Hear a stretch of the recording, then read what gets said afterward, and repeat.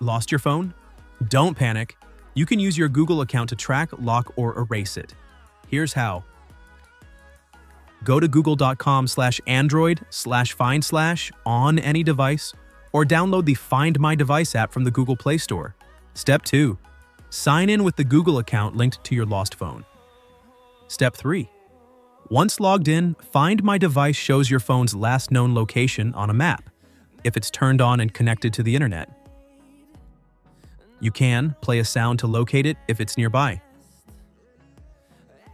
Secure your device by locking it and showing a message on the screen, or erase all data if you think it's been stolen. If your phone is offline, Find My Device will show its last known location. Keep checking until it reconnects to make finding your phone easier in the future. Always enable Find My Device in your phone settings. Turn on location services and keep your Google account signed in. With your Google account, finding your phone is simple. Don't forget to act quickly for the best results. Try it now and never worry about losing your phone again.